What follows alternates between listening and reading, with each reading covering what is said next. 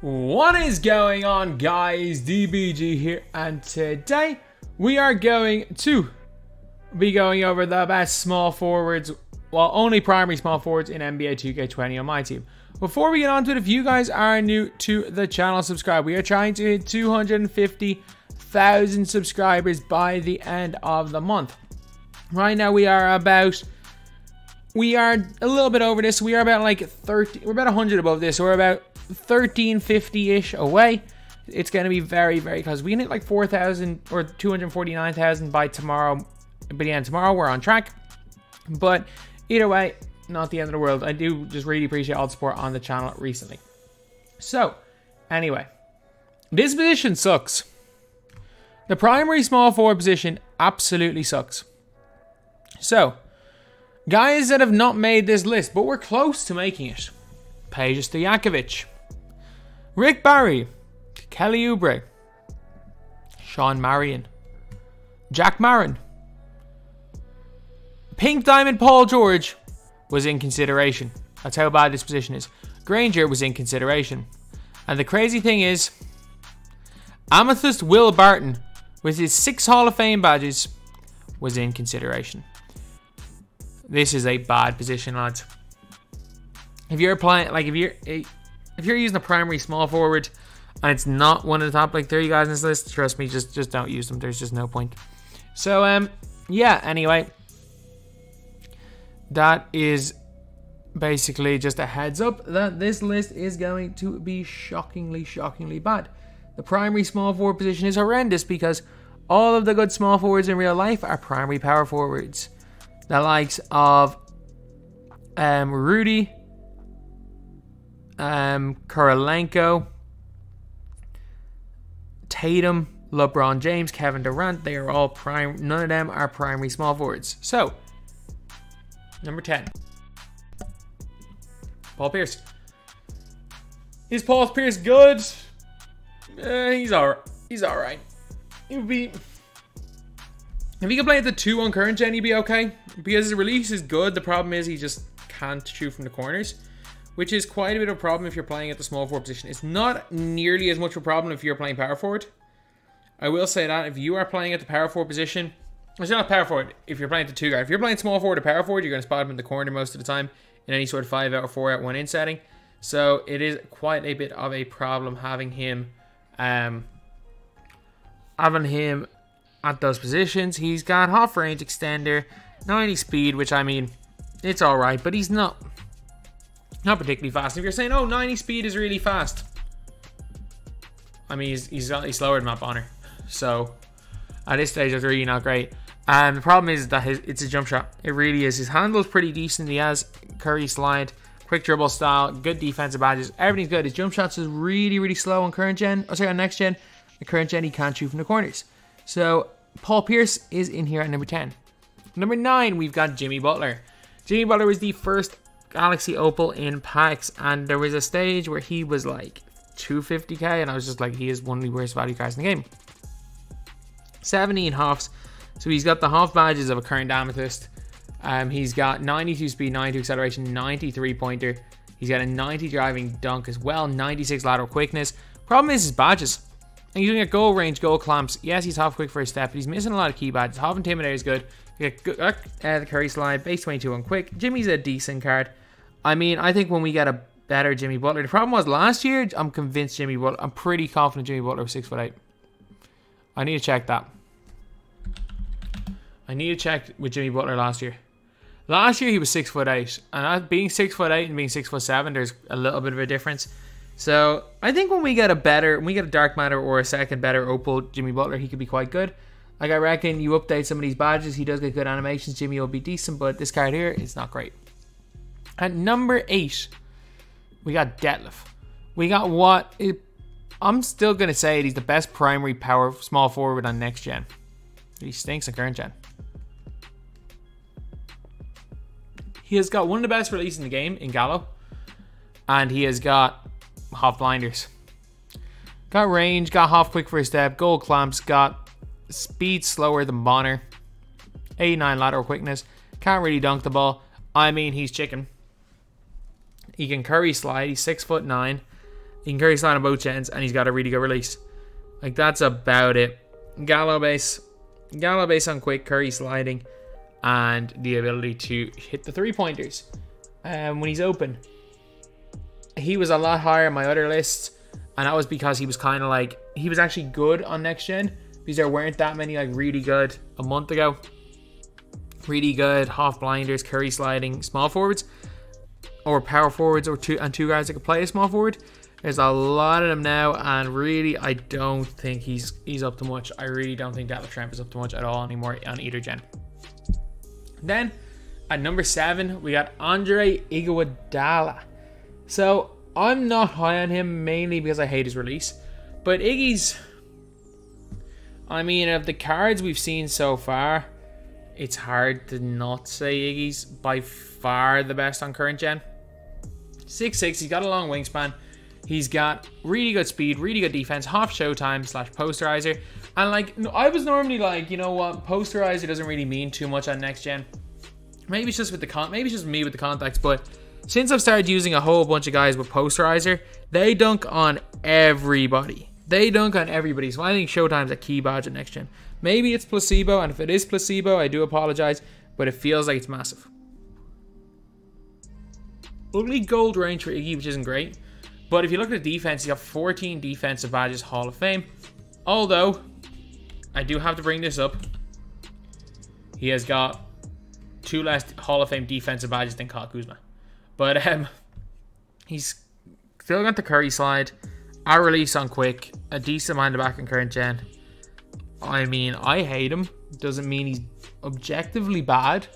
But yeah, he's number 7. At number 6, we have got Diamond Sean Elliott. I like this card, but he's not that much better than Iguodala. He's got a half range extender. He's got a bunch of half defense badges. Doesn't have that many gold badges, like only 36 total badges. His speed's a little low, but I mean, base 29 on quick is chicken. He's like a significantly better Danny Granger. He's like Granger with better badges, a better release, or Granger with better badges, and curry slide and a better behind the back and between the legs. He's also 6'8", so he's got really good length for that 2-guard position. And I don't know, if you just need a 3-and-D cone, I think he's really good. Is he better in most situations than Iguodala? Nope. But is he a better shooter than Iggy? Yes. Is he a better on-ball defender than Iggy? In my opinion, yes, but it's close. So I'm going to put Sean Elliott in here at number 5. Mainly because of how easy he is to get compared to like the 30, 50, 50k at least Iguodala is. But at the end of the day, this is my channel, and I'm always going to be free/cheap card, free/easy to get card bias, and that's why Sean Elliott's a little bit ahead of Iguodala. But like, honestly, in game, yes, he had 10 extra half badges on Iggy. There is no way that you can say that Iggy's significantly better. But at number 5, I mean, I'm still putting the dentist at number 5. I think I like him. I like the card.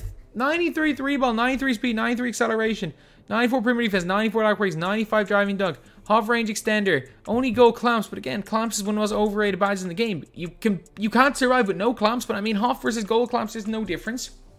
He's got half intimidator. He's got Rudy on quick, curry slide, and a decent crossover. Like, I still to this day think Terry Dishinger is more than usable online. Does he make my team? No. Is he even close to being on my team? No, but he's still good. He's still good. Do I regret playing 900 games for him? I do and I don't. Like, I do because I spent way too much time getting him. I don't regret going for him because it was funny. Those breakdown videos were funny because they were like, there was partial truth in them. Like, obviously, any of those like breakdown videos for Terry, you weren't pretending to have a mental breakdown while getting the card. Obviously, there is, that's just acting for the camera, but there was partial truth in it, which made it even kind of funnier. And it became like a running meme joke amongst the community that I just couldn't get Terry. Or it happened with multiple of us that were playing hundreds and hundreds of games and we just couldn't get Terry. So it was a funny situation, but man, it was too long. But Terry's still good. Terry's still really, really good. So he is in here at number 5. At number 4, we have Carmelo Anthony. I don't like the card. I don't even care that he's got half blinders. I can't get open with him. I've tried using them on next gen. I can't get open at all with Carmelo Anthony. Pro 1, normally I'm not bad with the Pro 1 escape, but when you combine the Pro 1 escape with the slasher dribble style, he just can't get open. He can hit, he's a really good catch and shoot player. Like, if you want a player to play some sort of, he doesn't even get good defensive animations on current gen, so no one plays defense on next gen. If you want a cone, if you want someone to play like Antoine Jameson, the way he used to play, Melo is like a completely juiced up version of him. Melo, really, really fast, range extender, steady, / blinders. He's the best sharpshooter on next gen. But I mean, you're paying 400k for a guy who's a sharpshooter. You're paying 400k for a guy who has less of a varied offensive game than Kyle Korver. Kyle Korver is a better dribbler, better shot creator, and better dunker than this Carmelo Anthony on next gen. On current gen, man, this Melo's just not it. He can't shoot from the corners. His release is meh, and he can't curry anyway. But like, you're paying 400k for a guy who's not half as good as a Kuzma. So he's in here at number 4. At number 3, Cedric Maxwell. I didn't go for Cedric Maxwell, but if you did go for him, about halfway through his season was when the SBMM came in, so a lot of people got him early. But he's got half showtime, only gold range, but he's got half clamps. Again, not the biggest deal in the world, whether it's half or gold. 95 speed, 95 acceleration, only an 85 3 ball. At base 3, which is a really, really quick release. A bit awkward on current gen. The power dribble, or on next gen, the power dribble style, which is very, very awkward on next gen. Again, I've never used him on next gen. I only played against him. He's all right, but I've used him on current gen. He was really, really good. Again, his defense is what sets him apart. Whereas he's like a very good defender on current gen. Melo's not a good defender. I will say Melo offers more on next gen than Maxwell, but I just think Maxwell's so much better on current gen that I'm going to put him one ahead. At number 2, we got Wiggins. I think Wiggins is just a slightly better Cedric Maxwell. Like a little bit higher 3 ball. They've got very, very comparable badges. They're very, very comparable height. Obviously, Maxwell's got a bit longer wingspan. I think Wiggins is a much better release on next gen than Maxwell. Again, a bad dribble style for next gen. But I like him. I think he's got a really, really good length. He's a good spot-up shooter. He plays decent defense. He plays lanes well. And he can actually, even with the slasher dribble style, with the Curry slide and stuff, you can ISO a little bit with him. Like, is there some, like, cheap player bias why I'm going for Wiggins over Carmelo Anthony? Maybe. Like, if you want to argue Melo should be in the position Wiggins is in right now, I will say, you know what, you may be correct. I have him a 4, and I think there's definitely bias against that because he's like 400k, or I'd have no idea what price he is now. He might be 200k now, but the last time I looked at Carmelo Anthony, he was 400, and even at 200k, it's still stupidly overpriced for a guy who is bad on current gen. The only thing you can do on next gen is catch and shoot, and is so expensive because his name is Carmelo Anthony. But Wiggins, I think, offers that little bit more. He runs the floor a little bit better, in my opinion. He just gets better animations. Carmelo Anthony, he's just not it. And number 1, Justice Winslow, and I don't think it's close. You have to apply handles for days for Justice Winslow. 6,000 MT. The card costs 10k. He's 15k to get him with handles for days. But you need to look at the key attributes. Justice Winslow, 6'7", 6'10 wingspan. He also has the best secondary position of all of these at point guard. He has got a 93 ball, a 90 driving dunk. Again, anything above 85 is almost the same in driving dunk. It's like ball handle. You want it to be as high as possible, but at the end of the day, the gap between 86 to 99 is smaller than the gap between 86 to 85. It's the same with driving dunk. The gap between 85 to 99 is smaller than the gap between 84 to 85. So that's one big thing. 95 lateral quickness. All of these half defensive badges, like dude's got 9 half defensive badges. Half quick first step, half range, half flexible, half catch and shoot. I'm looking at key badges that he doesn't have. He doesn't have like deep fades. Yeah, you might want clutch shooter. Like deep hooks, worthless now. Pick and roller, worthless. Back to puncher, cross key score, worthless. Flashy passer. Handles for days is the only badge that matters that he doesn't have. It is the only badge that matters. Maybe you want to give him bronze bailout and bronze stop and go or something. But like, especially as a wing player or point guard, really doesn't matter. And you look at his animations. He's the best escape. Quick dribble style. Base 20 on very quick. And I'm telling you, Scalabrini on very quick is cash.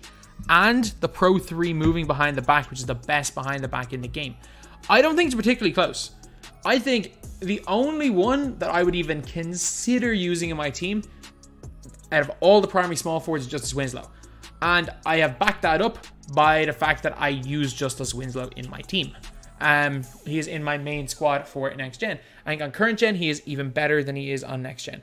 So yeah, that is pretty much it. In terms of just overall impact, if you want to argue Carmelo Anthony over Cedric Maxwell and Wiggins, I'm not going to complain.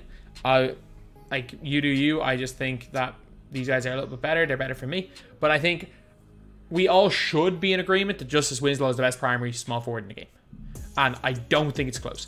I think the gap between the first two aren't great. The gap between Iguodala and Wiggins is smaller than the gap between Wiggins / Melo / Maxwell and Justice Winslow. I think he's by far the best of them all. So, as a recap, at number 10, Paul Pierce. Number 9, Jimmy Butler. Number 8, Detlef Schrempf. Number 7, Andre Iguodala. Number 6, Sean Elliott. Number 5, Terry Dishinger. Number 4, Carmelo Anthony. Number 3, Cedric Maxwell. Number 2, Andrew Wiggins. And number 1, Justice Winslow. So anyway, that's the video. Thank you guys for watching. Please like, comment, and subscribe.